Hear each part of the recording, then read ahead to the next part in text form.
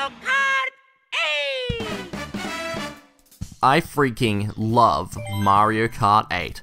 The physics are so much more refined over previous entries. Mario Kart 7. But with a new engine comes ways to abuse how the game works. Thus, advanced techniques are born. Please note that the first 3 of these techniques will not work with any inwards turning bikes. Outwards turning bikes are fine. The first technique is probably one that most of you already know of, the fire hop. This one is fairly easy to do and can be mastered fairly quickly. All you need to do is during any boost, hop to either the left or right repetitively and you'll go slightly further than you normally would during a boost. You'll probably want to alternate hopping left and right, as this way you can maintain going in a fairly straight line.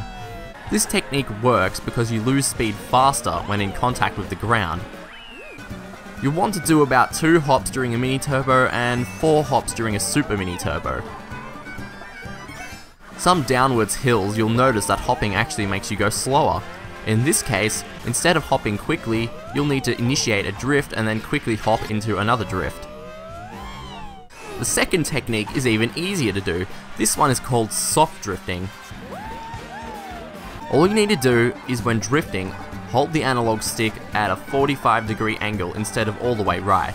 This will cause you to drift as tight as not moving the analog stick at all, but will charge up a mini turbo at a speed of holding the analog stick all the way right. You can also use the D-pad and just hold up and right if you want a bit more accuracy. Of course, flip right with left if you're drifting to the left instead.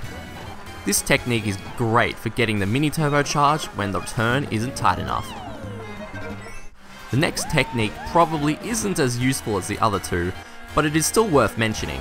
Spin drift is a technique that you can use that will make your hop slightly shorter and will also give you a tighter turn.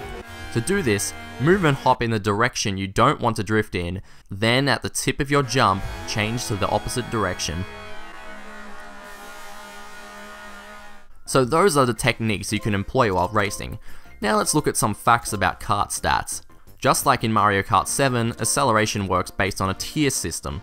If you have 1 bar or 1.75 bars, you will have the exact same level of acceleration.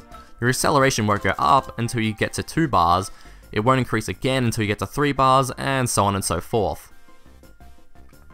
Speaking of stats though, did you know that when you're using motion control steering, the handling stat gets maxed out no matter what character or vehicle parts you're using? It doesn't actually show it though.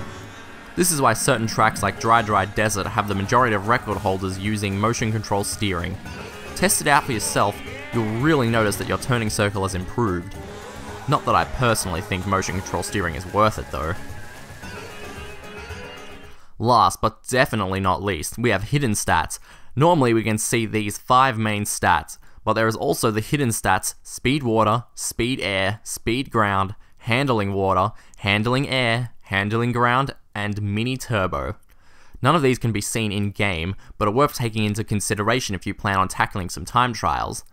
There'll be a link in the description if you want to have a look. So those are all the techniques and tips I have for now. If you'd like to see some Mario Kart action, me and a friend have a series where we verse complete randoms online. Maybe we'll run into you someday. Anyway, thanks for watching and I'll see you later.